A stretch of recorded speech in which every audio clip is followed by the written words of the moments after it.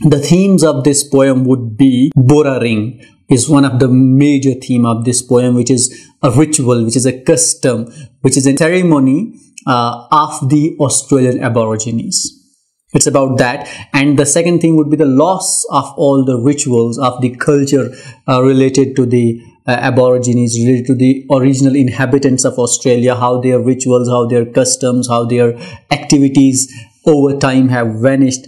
And the third thing would be the impact of colonization on the colonizer land. That is again an important issue or a key issue of this poem. How when these colonizers, when these Europeans went to Australia and the whole map of the Australia was changed, the natives, the original culture, the original language, the original tradition, the original rituals, all were forgotten, all were destroyed, all were abolished, and a new narrative, new discourse replaced them. That is all we have at the world of literature today.